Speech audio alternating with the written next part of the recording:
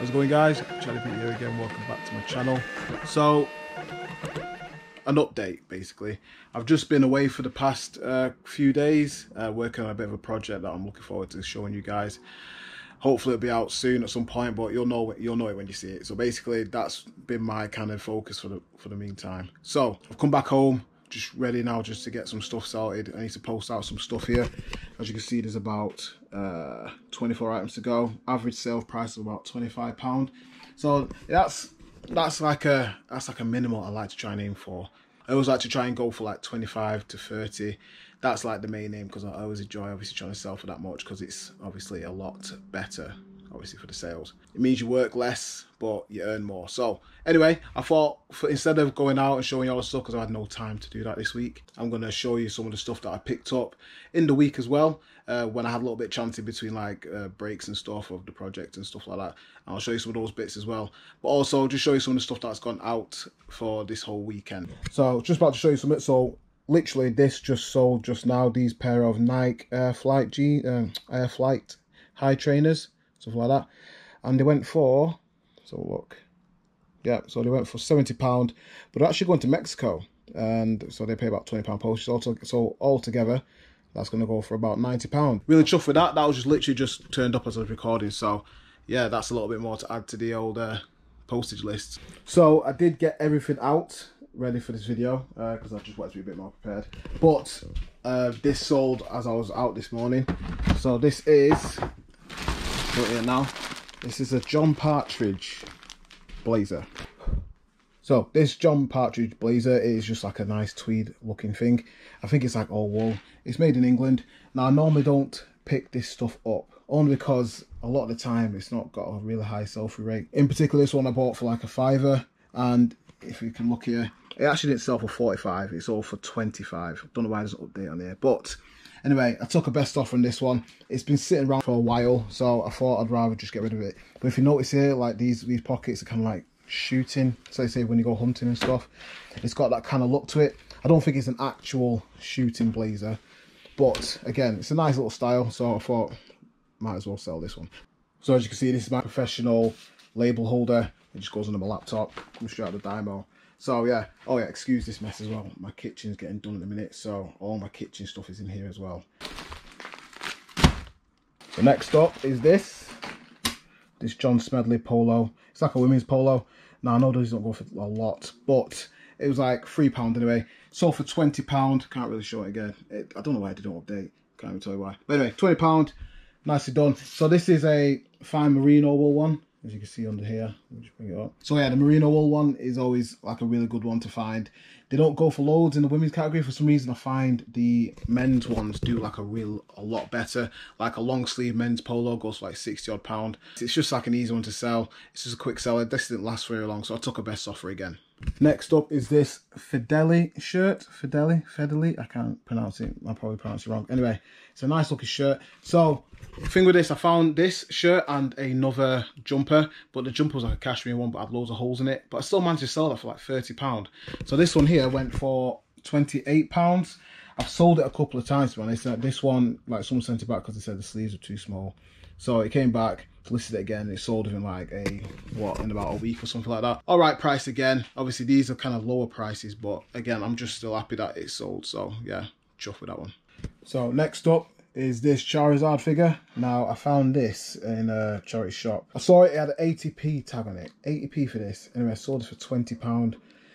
I've seen a couple of them go for a little bit more, but this one had like a few scratches on here and all over the place.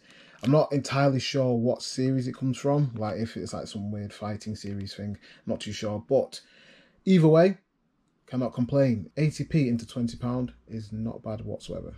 These are Diesel Feo jeans. I always make sure that I check this when I do my eBay research whilst I'm in the shop. When it comes to Diesel jeans, certain names do a lot better than other ones. Things like Tefar, Buster, Larky, obviously, they do really well, but it's always worth just checking this name here. So these are a cinch back. Obviously cinch back is this bit out here, like it's like a belt buckle on the back of the jeans, and so it cinches it in instead of having a belt, even though it's got belt loops. Anyway, so yeah, so these I picked up for like £4. These sold for £28, so not too bad. It's just a nice little seller. Obviously, you've got all these nice little details on them, and it's a decent size as well. So yeah, £28.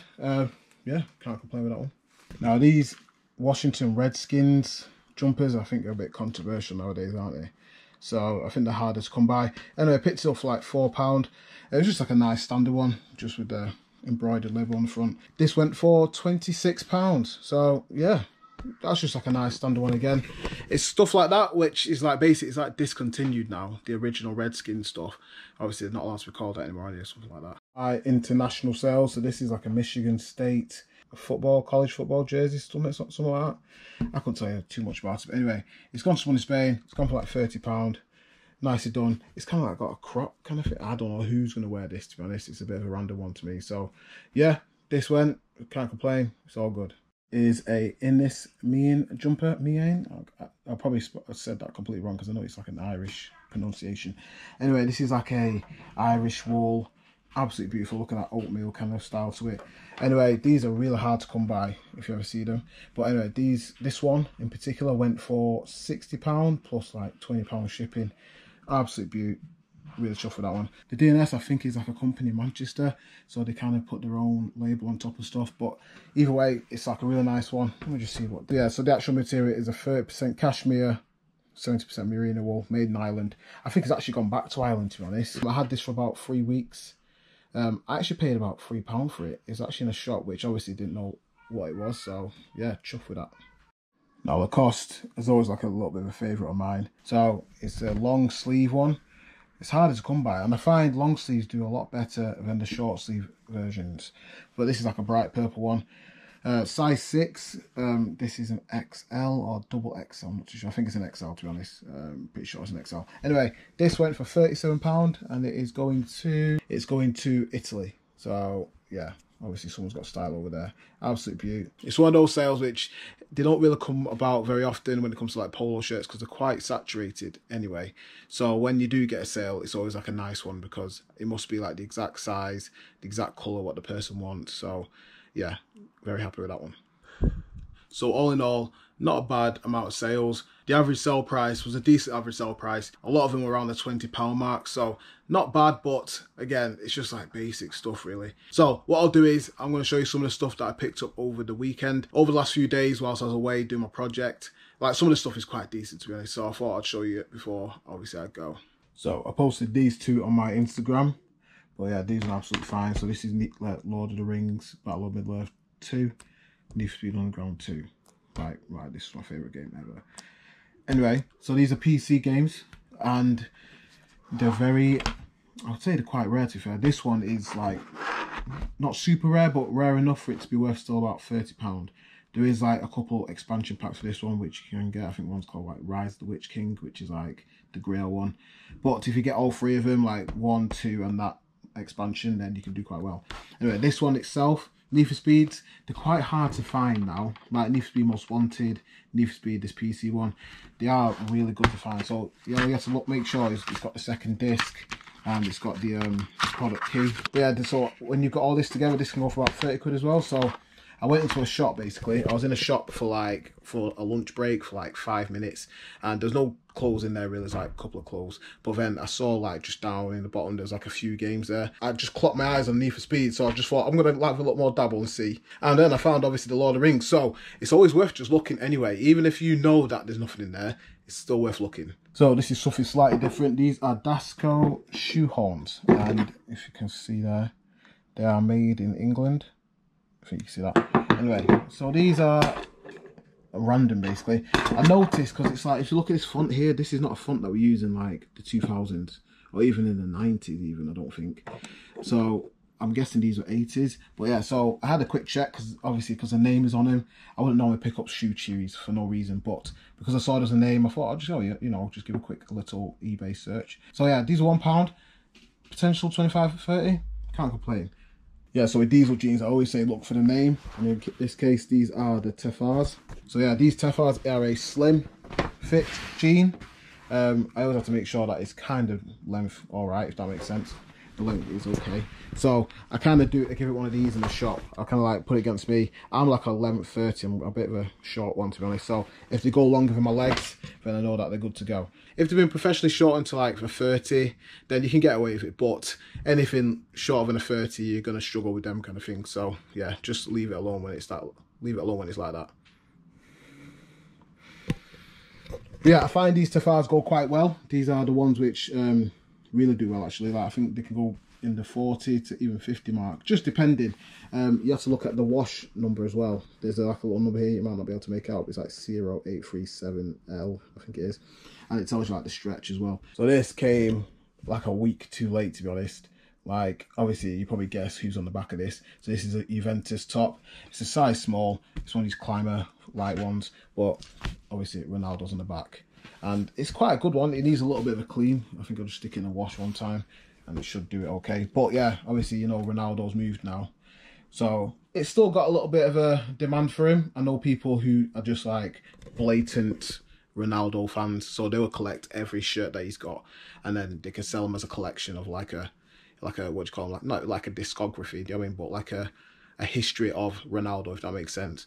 So yeah, I'm still chuffed with that one. That only cost me like a £5 anyway. I could probably get that away for like maybe £25–30, something like that. Just depending on obviously the market for it. There could be like a bit of a surge, I don't know. So I just have to check and just see like how it works with all that kind of stuff. But either way, a Ronaldo shirt will never go wrong for you. So this is a Lola find. For those of you who don't know, Lola's my missus, and she's like a reseller. She's got all the skills, but she like owns her own business and stuff. Anyway, this is a Stella McCartney blazer. Absolutely beautiful. It's like pretty much brand new condition. Look at that. About £6–7 for it. But yeah, it's just like a nice standard blazer. Obviously, it's got a nice little trim to it, like it's a ladies' blazer. But yeah, some of these can go for upwards of like £90 and up.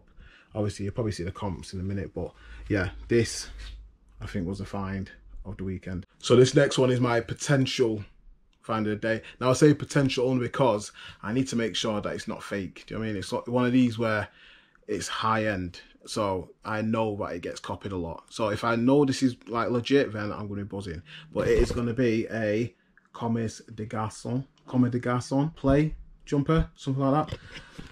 Look at that, absolute beauty. Now, I've not seen a lot of these when I've been researching, but the material and the feel feels really good.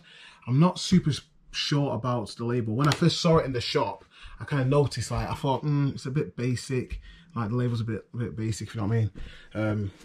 So look, but when I look to the wash label, because that's what I always find gives it away, the wash label looks pretty legit. If you look here, it says it's made in Japan. So I need to obviously work out if it's made in Japan, if you all that kind of stuff. I'm not going to say this is like 100% real.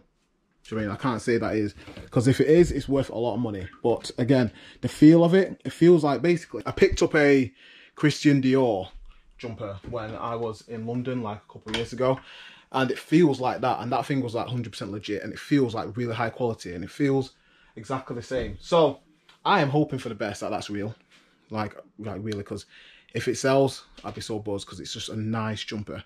But again, you just got to be careful with these things. I don't want to put something on eBay which would jeopardize my whole account. So I'm going to keep my wits about me.